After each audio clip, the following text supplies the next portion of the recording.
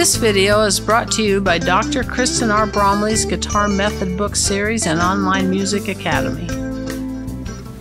Hi there, I'm Dr. Kristen Bromley. So delighted to have you joining me here in the Online Academy. With this quick answer episode, we're going to talk about how to hold a pick. So, if you're first getting started and you're using a pick, it can be helpful to find one that's just got a little bit of play to it, isn't too thin and isn't too thick, around 0.73, 0.75. That's where I recommend for most of my beginning students.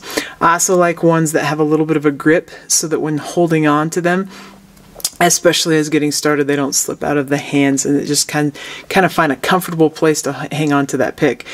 I use a lot of different types of picks for the various styles that I play.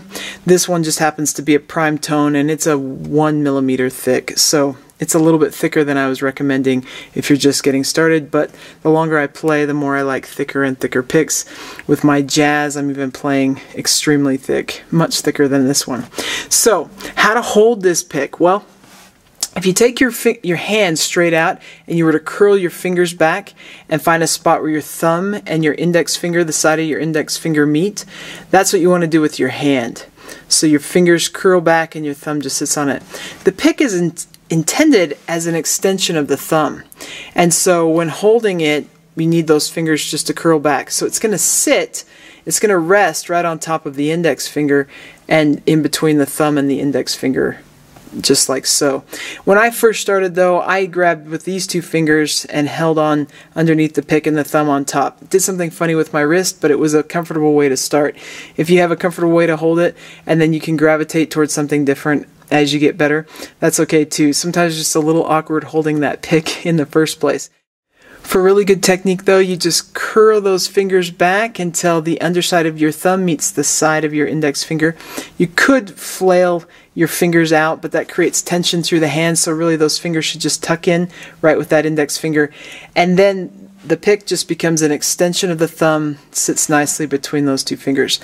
When I'm strumming, I'll have about a centimeter out from my thumb so I can get a nice tone.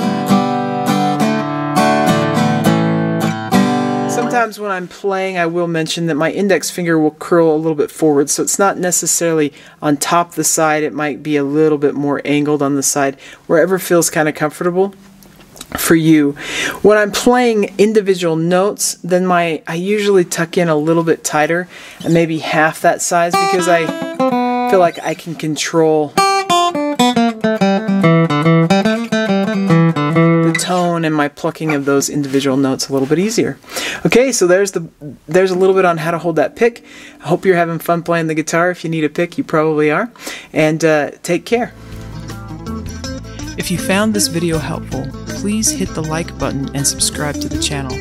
For more in-depth lessons and to progress through a free guitar course, check out my Guitar 101 series on YouTube and my Guitar Method books, which all come with access to hours of in-depth video lessons. You can find more information about me and my products at KristenBromley.com. Take care.